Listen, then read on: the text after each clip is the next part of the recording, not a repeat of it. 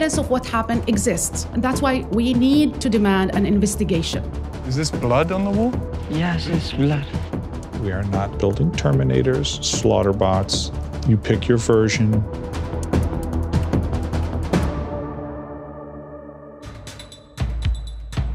CVS Health and Aetna won approval for a $69 billion merger from the Department of Justice, which means America's largest pharmacy chain and third largest insurer could negotiate drug prices without the usual middlemen.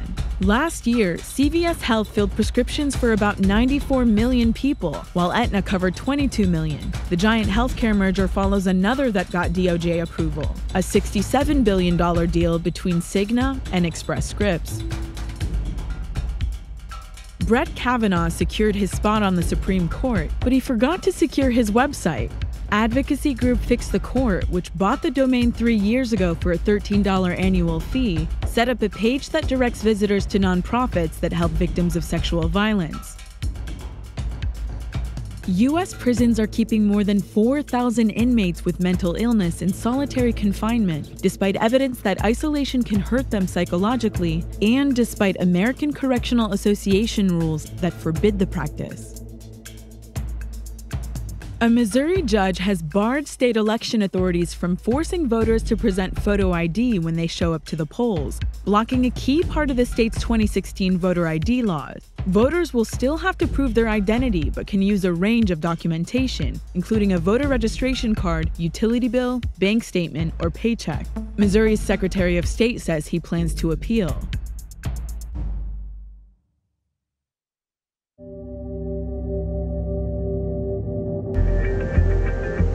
It is my pleasure to host this event.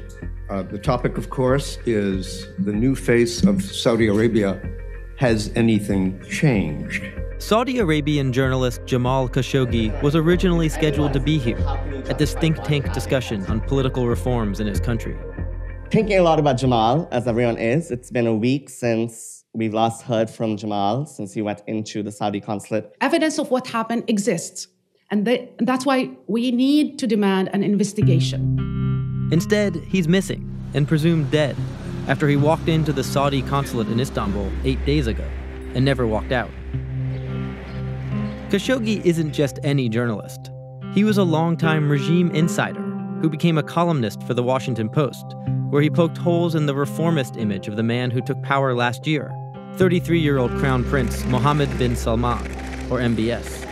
Corruption is no secret in Saudi Arabia. We feel it, we see it every day. That Khashoggi was an irritant to MBS is not in doubt. What happened last week, though, still is. So far, the key evidence comes from another authoritarian source, the Turkish government, which tracked a pair of private jets owned by the Saudis that they say landed shortly before Khashoggi disappeared and took off soon after. A pro-government paper says the planes unloaded a squad of 15 men who went in and out of the consulate. But they haven't released all of their evidence. And Khashoggi's fiancée thinks he might still be alive. American lawmakers are determined to get answers. Tonight, more than a dozen senators sent a letter that triggered a law requiring the White House to investigate. But human rights isn't the Trump administration's top priority. Thank you. Saudi Arabia has been a key military ally for decades and the largest buyer of American-made weapons. Yesterday, we signed historic agreements that will invest almost $400 billion in our two countries. That may be why the administration's response has been so subdued. You had mentioned that you spoke to King Salman, so I mean... Well, I do anyway, and I've always found him to be a fine man. We've had a very good relationship. I'm not happy about this. We have to see what happens. How can the United States continue to reconcile support for the regime of MBS? It's also why critics aren't optimistic. The Khashoggi incident might be shocking, but it isn't new. Dozens of dissidents have been rounded up since MBS came to power, including the very activists whose protests led to women finally getting the right to drive. We know now.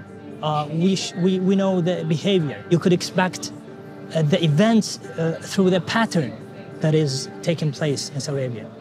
Abdullah Alaoud is an academic who lives in the U.S. Last year, his father, the cleric Salman al-Odeh, was arrested over a tweet. He now faces the death penalty. It's a fight, against a very dangerous and thug-style governance, but we will still do it. It's a matter of life or death to us. In a way, no one's safe. Exactly. No one is safe unless we hold the perpetrator accountable and, bring him to justice.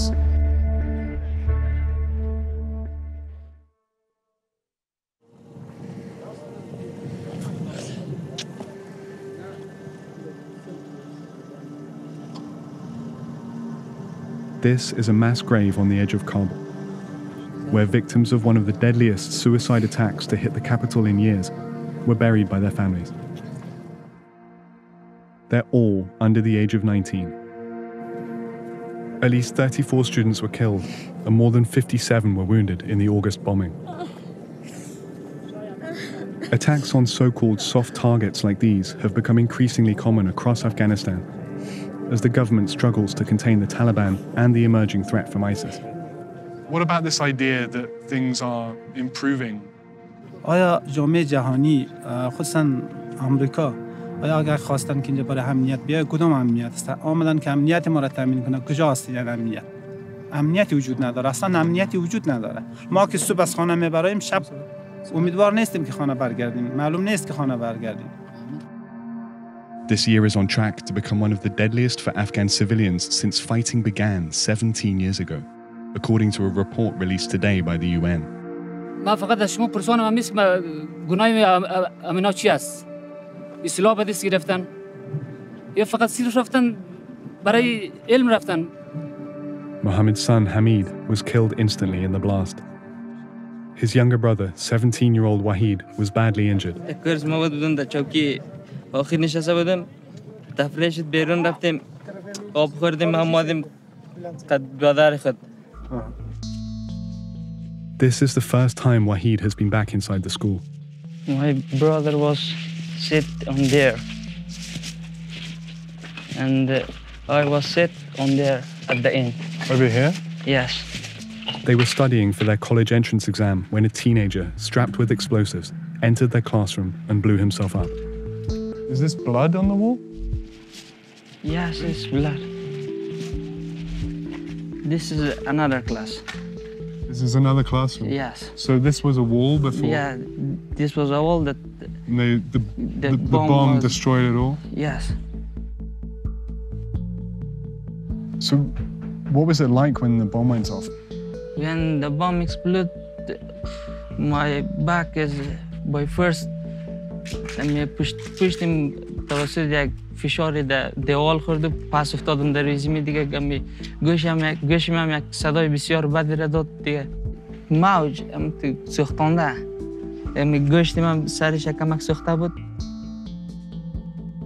ایسینا گرد و خاک زیاد بود امی وقتی که هستم حتی خون ندیده بودم در اینجا اشخاصی بدون سر دیدم don't have the head, doesn't have the head and the ردایش کشال بود از شکمش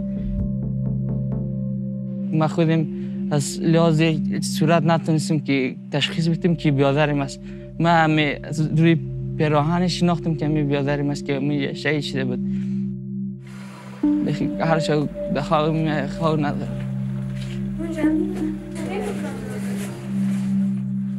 The belongings of the dead students were collected and placed here in an adjacent classroom. Wahid and his aunt are looking for anything that belonged to Hamid.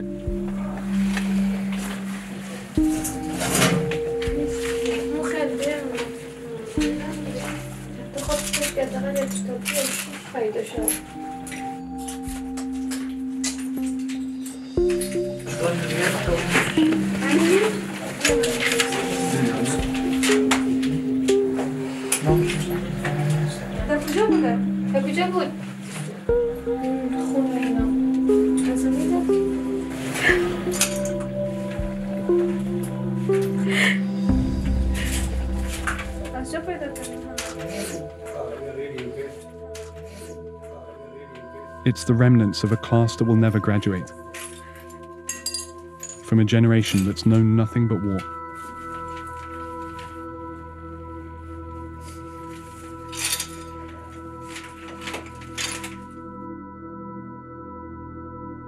With his brother's death, Wahid now has to do his studying at home. His parents have decided it's too dangerous for him to return to school. فرستادا خیلی جگرخون شده بودن دیگه. اینجا آمده بودن. خیلی جگرخون شده بودن. همسنفیایش مادرایش همراه ما قصه میکرد. باز من همراه استاد زینب صحبت کردم گفتم باشین اگه میخواین همه دلتون خوشحال شود درستون بخوانین به یک جایی برسین. What would you say to Americans about the situation for families living here, families like yours? این چه رقم امنیت است؟ این کلش روز در روز انتحار میشه. در کجا وضعیت امنیتی بدتر شده میره؟ چه رقم بهبود است؟ بهبود اگر روز در روز انتحار میشه، کورس‌ها، مساجد، مکاتب، پانتونا چی میشه در تهدید است. حالی دیگه اصلا در خانه‌های منم میگه هیچ امنیت جانی نداریم. میگه خیلی وضعیت خرابتر شده. خیلی دردآور است. نمی جنگ چه ربطی داره به بچه‌هایی که درس میخونن؟ الان بچه‌های ما مکتب میرن دیگه امنیت ندارن در مکتب. وضعیت بدتر شده رفته سال به سال، روز به روز، ماه به ماه بیشتر شده، خونریزی زیادتر شده. به نام صلح اصلا احساس نمیکنم. برای من دیگه صلح در افغانستان مثل یک رویا هستن.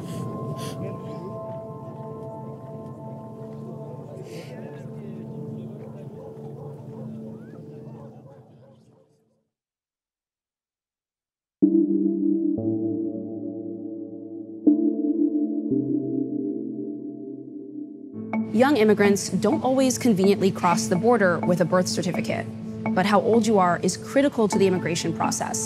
The difference between 17 and 18 is the difference between being placed in a shelter for kids and being sent to an adult detention facility akin to prison. But when the Office of Refugee Resettlement, the government agency that takes care of undocumented minors, can't figure out someone's age, they've been resorting to a murky and disputed branch of forensic science, dental analysis. If a detainee might be an adult, ORR takes them to get x-rayed. A forensic dentist then looks at images of their wisdom teeth, rates them on a developmental scale, and compares them to existing data. Sometimes this means plugging these ratings into a computer program, along with the person's race and sex. The program then spits out a range of ages, sometimes as wide as 6 years. Dr. David Sen has performed about 75 of these exams just this year, mostly for ORR contractors and ICE.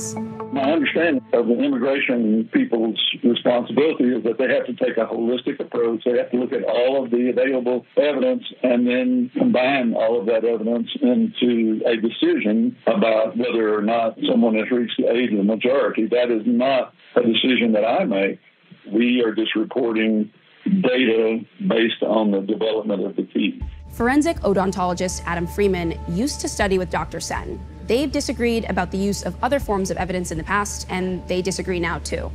If the best you can do is plus or minus 3 or 4 years, then that should bring some great concern to anybody using this technique for the purposes of developing an accurate, specific age of a person. The American Board of Forensic Odontology says that analysis of x-rays can play a useful role in determining age, but like Dr. Sen, it also advises considering other methods. Congress agrees. A 2008 law already prohibits the government from using dental records alone to determine someone's age. But ORR has broken that law and got caught doing it.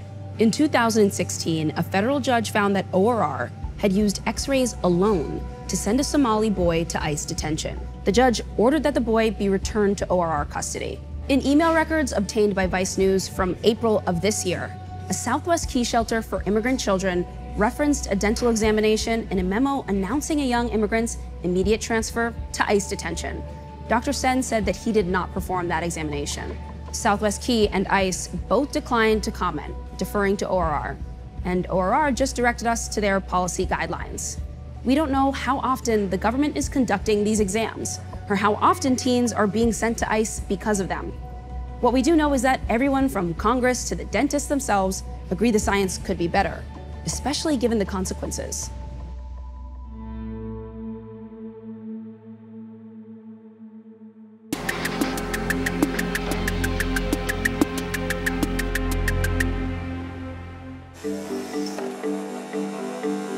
There's a controller that moves it up. and you could also tilt it in different directions. This is like a guard dog, like it's like in front of you and like you have your gun and you're shooting and this is the shield. You could, or it could be for a crowd control situation. Okay. You might not have a lethal weapon. The idea of military technology is scary because it seems like the most brilliant scientific minds are inventing the most creative ways to tear human bodies into little pieces. But the reality of TARDEC, the Army's Tank Automotive Research Development and Engineering Center, is a little more banal. This is fun. These machines are not killer, just killing adjacent. We actually work from these small-sized robots here all the way up to the very large trucks. Developing warbots isn't a new interest for the Army. Their first was built back in the 1950s, a remote-controlled roving platform called Little David, made in response to a German one called Goliath. Troops in this area call it the doodlebug. Since then, the lab has come up with all sorts of gear and gadgets, though most never make it into the field. But one technology that is expected to be used by troops next fall is called leader-follower. It's a system in which a manned truck can have any number of driverless trucks follow it in a convoy. About half of the Army's war-related fatalities come from IEDs, and leader-follower means fewer humans are exposed to them. How does leader-follower work? So leader-follower is a combination of a bunch of sensors that are fused together to follow something in front of it. So we have cameras that work like your eyes. We have radar, sends out a radio signal, it bounces back, calculates the time. We have LiDAR, which basically works just like a radar, but sends out a light signal. So all of these things allow us to track and build the world around us. So one vehicle can tell the one behind it, like, okay, I just went over a pothole. It's not so deep, so you can drive over it, or maybe you should go around it, that kind of thing? Correct, but we actually use a cheat. The really hard problem of perceiving the world and knowing where to navigate on it, we're still letting a man in the loop do that. Do you feel like Alfred in Batman? Sometimes. I'd go more for the Iron Man analogy, but... Iron Man, okay. Like most people who work at TARDEC, Tyson is a civilian. So 2 or 3 times a year, they host soldier innovation workshops, where soldiers work with designers to draft new ideas to figure out how to make the next generation of warbots. So I think the number one request we get from soldiers and Marines is, when are we going to get a gun on this? Yeah. So everybody wants to be able to put a weapon on the robot to get out to be able to fight. We are not building Terminators, slaughter bots. You pick your version. The Army has an explicit rule that humans decide when to kill. That's why the persistent killer robots question annoys Robert Sadowski, the Army's chief roboticist. We are looking at how I remote the lethality. It's not the same thing as making a robot that I'm just going to throw out there all by itself and say, go out, hunt and destroy. Mm-hmm. Okay. Remoting the lethality, that means making soldiers better at killing the enemy from a greater distance. Yes. And it's not from thousands of miles away. I keep trying to tell folks that maybe half a terrain feature away. I have to maintain positive control of the system. Do you think robots will make it easier to win wars? One would hope so. Again, I want us to be the ones who make it easier to win the war. Do you ever lie awake at night and think what if I'm making terrible machines of death? A tank itself is a terrible machine of death. I don't look at it that way. I'm not naive enough to say, oh yeah, I'm building killer robots and I'm not worried about the potential implications. I'm very worried about making sure that we build systems in such a way that we understand what they do, we understand how they can team with soldiers, and how they can provide them an advantage. Does making these kinds of missions less lethal for the American side mean politicians are more likely to want to engage in warfare? So remember, this is a hybrid formation. I keep trying to tell folks, there are people there. Sadowski's point is that we're a long way from the fully autonomous, Energizer Bunny-esque robot dogs in Black Mirror. Not necessarily because it's creepy or unethical, but because we don't have the battery technology to power it. And they're not smart enough to operate without humans. Oh, okay, so if I was tied up shooting at bad guys, he could take over. For now, war robots will do more mundane tasks, like follow a truck while carrying a lot of stuff over a smooth terrain with few trees. You could hand over vehicle into a robotic mode, and now your commander could be controlling it. So you could either do training or maybe return fire on an enemy. Okay. Or you could like check Instagram. Or check Instagram. Oh, the world ended.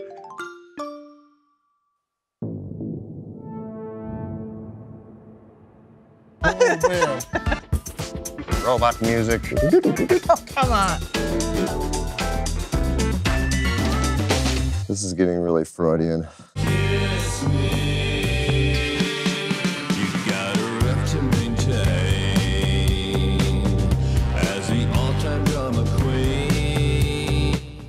Yeah, right away. That's Calvin Johnson singing. This must be a new thing he's doing. Yeah, that's really great. He's making teenage symphonies. Yeah, smooth production for Calvin. Really? Well, it needs to be the new theme, the theme for the new 007. Look at this good love we've wasted. Another good thing gone. Nice kind of Memphis sound there. Yeah, I feel like it kind of harkens back. Yeah. The days gone by, and real kind of simple instrumentation, and voice is gritty, and I want to hear the voice really like open up. She could have came on a little stronger. felt like she was holding back on you. Pull back a little bit. But maybe that was the intent. Point, yeah, maybe that was the intent.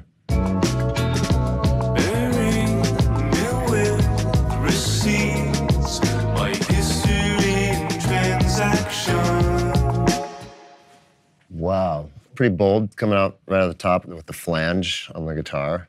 It's got like a Steely Dan vibe to it. Kind of felt like the beginning of like a late 70s or maybe right on 80, like a sitcom.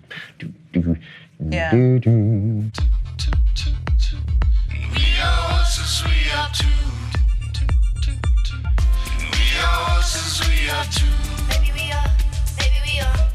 Gets pretty trippy in there. Yeah. And the vocals sound more like it just breathed in helium. It's hard to tell whether that's super manipulated voices or whether it's Or if like, it's a totally different voice. Yeah, I mean, I don't know.